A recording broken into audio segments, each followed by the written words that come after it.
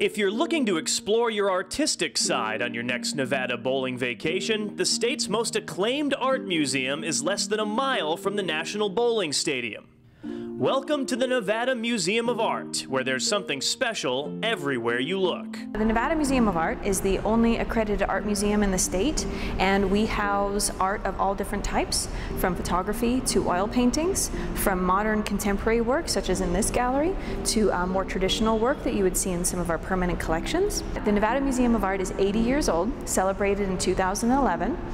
We started as a small art gallery that incorporated plein air painting and oil painting, and then have grown into this space.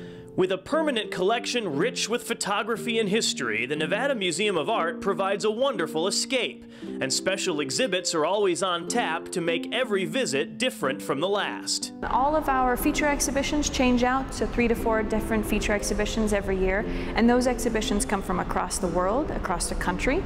Some of them we originate ourselves here at the museum. The museum is closed on Mondays and Tuesdays, but open at 10 a.m. the rest of the week with a lovely cafe, gift shop, and tours available. For more information, please visit nevadaart.org.